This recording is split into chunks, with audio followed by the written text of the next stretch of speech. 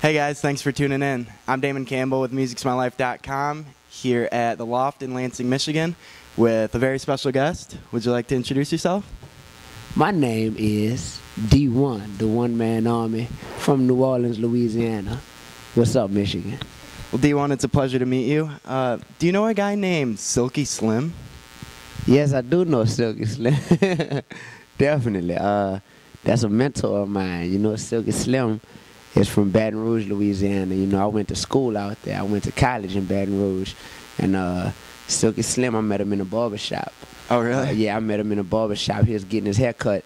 And he's like an old school gangster, man, like a real life gangster, not one of those studio gangsters, real life gangster who changed his life around, and he really stands for something real and positive now. And he saw me as just a young college student wanting to be a rapper. And he was like, you know, what's going to make you different from every other rapper out here? Right. And, you know, he really always challenged me to have a message in my music, something that could motivate and inspire these young ghetto kids, you know.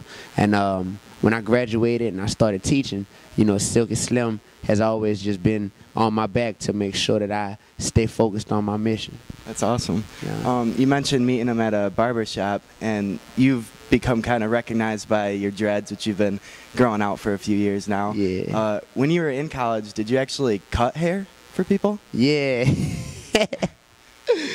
Yeah, man. I used to cut hair in college, man. So Just like kind of on the side? Or? yeah, I mean, it was my source of getting gas money. Oh, okay. You know what I mean? Had to get to and from New Orleans, you know, that because school was about an hour away from New Orleans. So when I had my little car, that would be my way I get gas money, man, is I cut hair for people, you know, $7, $10. Whatever you got to do. $5 right? if I had to, you know what I'm saying? So yeah, I became real good at cutting hair. Okay. And then, you know, after that, after graduating from LSU,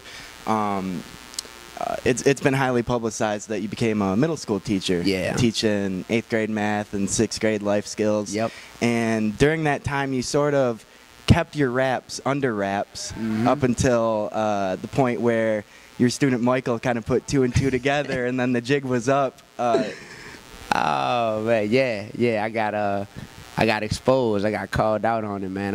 I wanted to be taken seriously as a teacher. I didn't want them to be like, oh, this dude is a rapper trying to teach us. You know, he ain't for real. So I kept it a secret that I was a rapper. And then my student Michael, like you said, Michael raised his hand one day, and he was just like, Mr. Augustine, I heard that. Saw you on a poster, yeah, right? I saw you on a poster, and it was a guy that looked just like you named Dee-1 or D.I. or something like that. And I was just in my head, I was like, oh my gosh, what am I about to do, you know? Yeah. And the whole class was like, Mr. Augustine, you ain't no rapper. You probably suck. So I felt like they was challenging me, you know? So I had to stand up for myself. And I was like, all right, y'all, I am a rapper. And they was like, we don't believe you. They said, you probably whack. So I had to spit something for them. Okay. And I spit a verse, and the whole class went crazy. It like incorporated the ABCs and stuff? Yeah. I tricked them. I was like, look, I did a rap about the ABCs. And they were like, oh, this dude is so Yeah. lame, man. Get him out of here. And I started spitting. It was like, you know, each letter stood for a part of a phrase. Like, you know, the boy ABC, I'm all about cash, and I'm always DEF, driving extra fast. Crazy chicks used to dish you, now they talking about they miss you. They GHI, them girls have issues. Fake friends don't like me, they only like my fame. They JKL, them jokers kinda lame. We changing the game, dudes rap, but they disappoint. Cause MNOP, many not on point. QR, ST, I'm quiet, ready, and set to take over the industry. People don't know about me, a unknown veteran. Call me a UV, and we WXYZ. So whack rappers go home. We extremely young and in the zone. Look, I'm the best, man. I ain't scared to yell it out. But they couldn't understand, so I had to spell it out. Yeah, right. And I just looked at him like, what? What? And they was like, oh, this dude is cold. That's awesome. Yeah. Now I've seen you been doing a little bit of bowling on this tour in the off time. Did your grandpa also get you kind of involved with like a bowling league when you were younger? Yeah, man. Yo, shout out to my grandpa, man. I love my grandpa to death, man. That's my hero. I love you so much, Papa. And you know, he got me bowling from the age of 5 in New Orleans. Oh, wow. Rainbow Lanes, yep, Rainbow Lanes. It was in New Orleans East. And every Saturday morning when other kids were watching cartoons and Ren and Stimpy and all that stuff, I was bowling, seriously bowling in the league, you know, competitive bowling from age 5 all the way till I went off to college. Wow. Yeah. That's crazy. Yeah. Speaking of competition, what can you tell us about the time that you played chess against Jim Brown? Oh, man. This dude know everything about me, man. Yeah. Dude, what you laughing at? Do you hear this? This dude know my whole life story. Who is that? That's Katie. Yeah, we actually went bowling last night. Yeah. Oh, no, you're good. Katie's on tour with us. This man knows everything about me. It's kind of intimidating right now. Oh, no, it's I don't know what he gonna say next. Nah, it's cool. This dope. This dope. Jim Brown, chess. We got a mutual friend. I have a friend who works for one of Jim Brown's organizations called American. Okay. It inspires young teenagers in L.A. and, you know, to, like, leave gangs alone. So one day he was like, man, I got to go stop by a friend. You want to roll with me? And I was like, I guess who? He was like, Jim Brown. Oh, wow. And I was like, are you serious? Yeah. Jim Brown? And he said, yeah. So I was like, hell yeah. So let me check my schedule. No, yeah, exactly. So we went by Jim Brown's crib. Beautiful house out in L.A., man, overlooking the whole city. Big house on the hills. And it was an honor to meet Jim Brown. Speaking of my grandpa, it's my grandpa's favorite running back ever. Favorite to sign a jersey for him. Yeah, right? exactly. So I was able to get him an autographed Jim Brown jersey. You know, that's awesome. And when I met Jim, I saw he was playing chess against one of his friends, like an older guy. And, you know, I play a little chess myself. So I was like, when is the next time I'm going to get to play chess against Jim Brown? Exactly. You know? So I went ahead and officially challenged him to a game of chess, and we played. Did you win or did he win? Next question. Okay. Well, I know that you have kind of a history of diabetes in your family, which I'm sorry to hear. Did that kind of play a role in you having to have stomach surgery in high school? Nah, actually it didn't. Oh, really? Nah, my grandma suffers from diabetes pretty bad. And me having stomach surgery in high school, to this day, it's a mystery to the doctors. Really? It's really a mystery why I got that type of condition. It was called achalasia. That's the name of the condition. And it was something where it was a combination of my stomach and my esophagus, like problem with the muscle contracting just sporadically. Sometimes when I would eat, the muscle wouldn't contract and let the food down. The muscle would stay closed and the food couldn't go down. That's crazy. And other times I would eat and the muscle would contract, but it wouldn't close, so the food would go into my stomach, but it would come right back up because the muscle wouldn't close. My gosh. And they didn't know what happened. You know, they didn't know if I went to Africa a few years prior to suffering from this. They thought I might have literally caught something when I went to Africa. They didn't know what happened, man. So I just remember being in high school and I had to have this big surgery. They cut my stomach open, like 5 slits inside my stomach, and they went in and operated on me my senior year. Jeez. That cost me some college scholarships, man. I had a few basketball scholarships to some small schools, and when they saw that I was having all these health problems and had to have this big surgery after the season senior year, a lot of schools got scared, and they were like, well, you could come walk on, but Right. we can't afford to possibly waste a scholarship on you. That's crazy. Yeah. Oh, I'm sorry to hear that, man. It's cool, man. If that wouldn't have happened, I wouldn't have went to LSU. If I wouldn't have went to LSU, I wouldn't have started rapping. So maybe a blessing in disguise. Yeah. Did your grandparents have kind of all the best snacks in their fridge growing up? Yes, sir. They always did, man. You know, shout out Ironically, I guess. Yeah, shout out to my parents and my grandparents. They both raised me real well, man. I love my mother, my father, my grandma, and my grandpa. But I got to give the upper hand to my grandparents when it comes to the snacks, man. Like, whenever I'll be by them, you open the fridge, it was always a mystery of, like, what are we going to have in here? Because it's going to be a lot of good stuff. With my parents, you would open the fridge, and it was a mystery. Are we going to have something in here? Right. You know what I mean? Yeah. Like, are we just going to have a few slices of cheese and some mayonnaise and some butter or what? But with my grandparents, man, refrigerator, freezer, going to have some Bluebell ice cream all over. You know, the cabinet, always going to have, like, I like the cheese that's in the can that you shake up and put the cheese on crackers.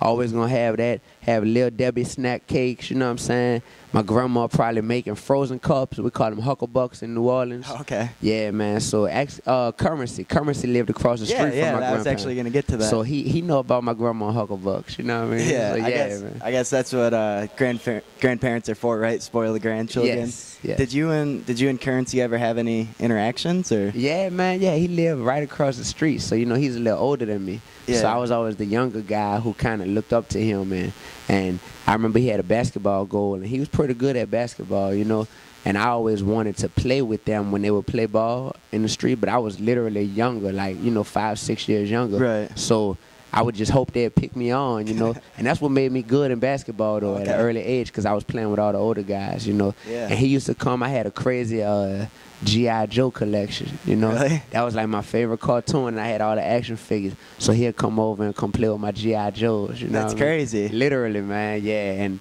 it was just fun, man. Like, he'd come to my, his birthday and my grandfather's birthday is on the same day. No kidding. Same day. So, they would have parties. I would go by his house, celebrate with them. He'd come across the street by my grandfather, That's so, yeah, crazy. Yeah. Man. Well, speaking of encounters, is it true that you actually installed a TV in the headrest of Lil Wayne's truck when you worked for Circuit City? Yeah, man. Yes, it's definitely a true story. I worked at Circuit City when I graduated high school. I was trying to make some money to save up for going off to college. So I worked in the warehouse, and whenever people would come through, I remember that's before I even started rapping, and Right. I remember it was a big deal that day. Everybody was like, man, Lil Wayne is in the store. Lil Wayne is in the store. And I was like, word, are you serious? And next thing I know, we would get these printouts, these order sheets that would print out inside the warehouse. And we got a printout, and it had Dwayne Carter on it, Wow. and it showed what he ordered. So I had to go and get it, from the warehouse, go ride the little forklift up and get the TV, and then go out. And I remember he was with Gutter. He was with Gutter really? Gutter at the time, yep. Yeah. And Lil Wayne had a big body SUV, and I had to go because I had the TV, and I had to go do my job, man, so I had to go handle it.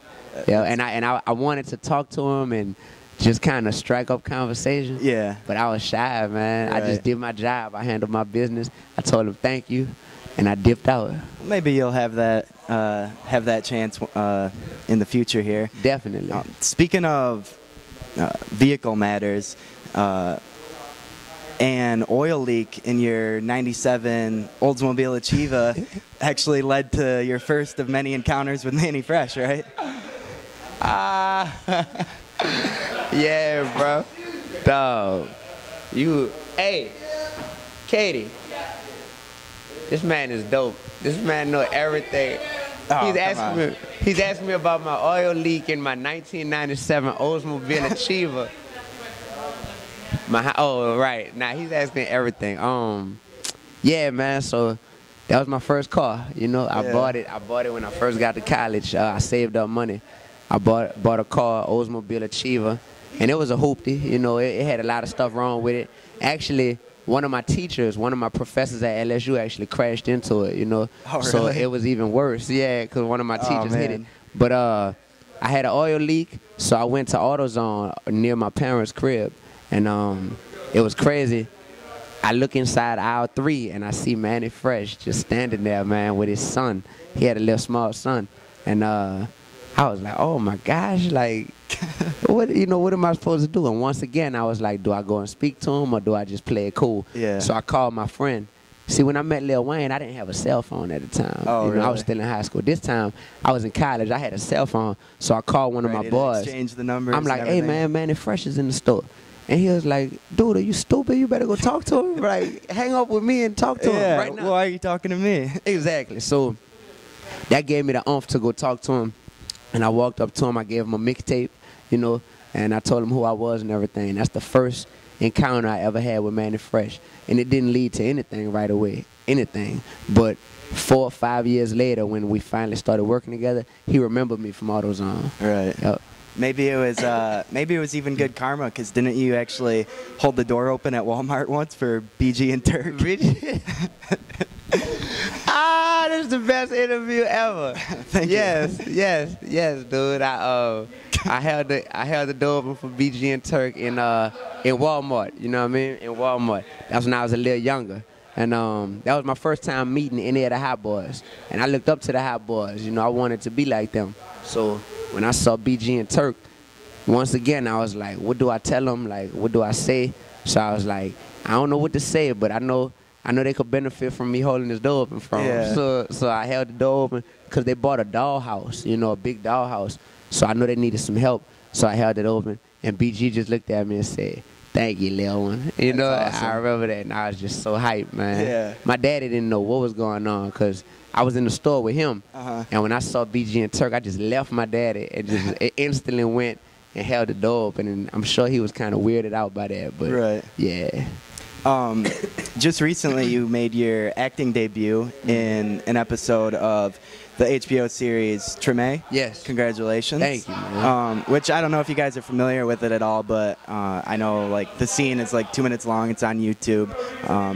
Pretty action-packed, man. How did it come together? Yeah. I'm starting to do some acting. You know, just getting off into that, man. I had some people approach me. They thought I would be a good actor. Oh, wow. Because they said I'm real animated on stage. So I was like, oh, why not? I try it. And my best friend, my man Carl LeBlanc, he actually got murdered a few years ago. Sorry to hear that. Yeah. He was an actor, and he was in a bunch of movies when we were little kids, like Candyman. He was in a bunch of commercials on television. And I secretly always looked up to him for that and wanted to be like him. Oh, really? He was making real money when we were young, you know, real money. He got to miss school. He was in the movie Crazy in Alabama. I remember this stuff. So when I got approached with the opportunity to act, I was like, you know what, that'd be great, man. And it kind of made me think about my boy and kind of, you know, hold him down, you know, and kind of keep his legacy going. Right. So I did it. And I'm also in a new Pepsi commercial with Pepsi commercial? Yeah, Pepsi commercial with Drew Brees and the group One Direction. No, you're in one, really? Yeah. If you look at Drew Brees in the commercial, and look over his left shoulder, and you're gonna see me standing right behind him. Yeah, it's been everywhere. It's been on X Factor and everything. Yeah, that's crazy. Man. So it's cool. Well, acting aside, at this point in your career, do you consider music your life? I never considered music my whole life. You know. Okay. It's the primary focus of what my energy is going towards right now, though. Definitely, I consider myself to be well-rounded. Like, I care about my spiritual, you know, relationship with God. I care about my relationship with my family. I care about giving back to the community. But right now, music is giving me the platform to be able to be influential. Yeah. You know, so since music is giving me that platform, I put a lot of time into my music. Right. And awesome. 2013 is looking good right now, man. Oh, yeah, it's exactly. Looking good. Exactly. Well, best wishes with everything coming your way, man. My man. I appreciate you taking the time out to chat with us. Is there anything else you want to say to the people out there watching? Yeah, usually I got a lot of stuff to say, but this man obviously knows everything about me, you know what I'm saying? So it ain't really too much to say right now. Just keep supporting his movement, because I really rock with this. This is a dope interview, man. And keep supporting me, Dee-1. You already know what it is. Make sure you go get the Focus tape, which is what I'm pushing right now, hosted by Mannie Fresh. Got Mos Def, Killer Mike, Murs, Juvenile, everybody on that thing, man. And it's on live mixtapes, and it's also on iTunes. So holla at your boy. There you have it. Once again, I'm Damon Campbell, and this is Dee-1. Thanks for watching. Yeah.